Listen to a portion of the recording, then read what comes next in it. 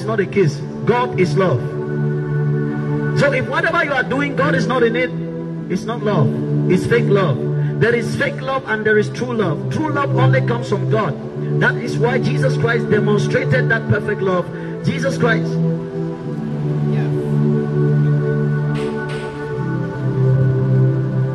Jesus Christ demonstrated that perfect love.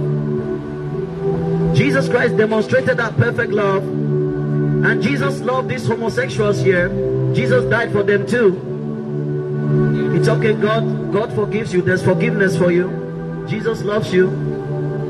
Thank you. Jesus loves you. Jesus loves you guys, okay?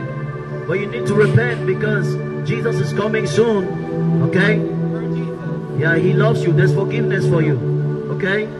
But you need to repent. Don't be proud, because if you are proud, you're going to miss heaven. And if you die in your sins, you will burn in the lake of fire. But God loves you, okay? He loves you. Come to him now. But if you die in this way, you won't go to heaven. And angels just recorded your video, because I'm standing here with angels. And on Judgment Day, if you did not repent, they will flash this event to you. I just hope you repent. There's forgiveness in you, okay? And when you truly repent, you have to separate from that false marriage. We live in a generation of Sodom and Gomorrah, sadly. But Jesus Christ is coming back soon.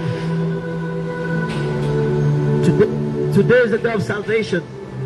You see the way people are so proud in their sin. The Bible says the wages of sin is death, but the gift of God is eternal life.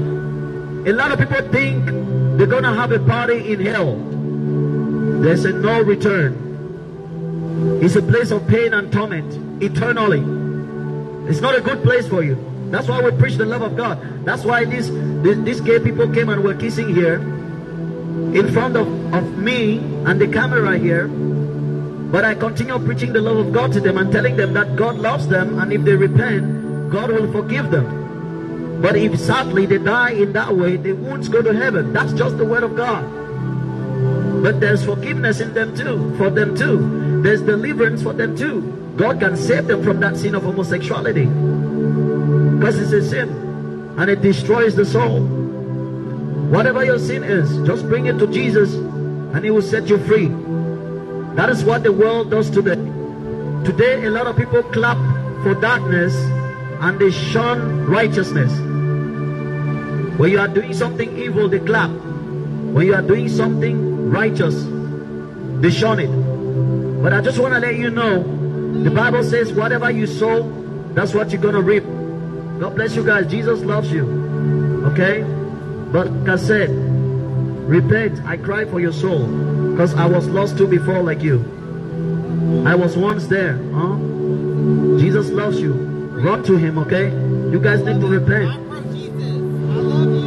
No, Jesus said, if you love me, obey my commands. And he said you have to deny yourself. You have to deny yourself. You have to deny yourself. Jesus said, if anyone wants to come after me, let him deny himself, take up his cross and follow me.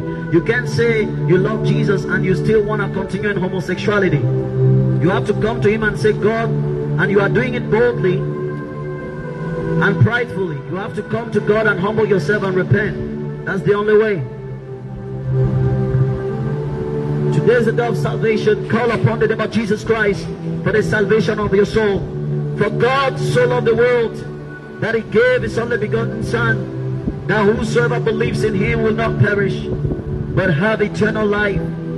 Jesus is calling you. Jesus is calling you today. Maybe your last day to hear about Jesus. Today may be the last moment of your life to hear the good news of Jesus. But if you die now, where would you go?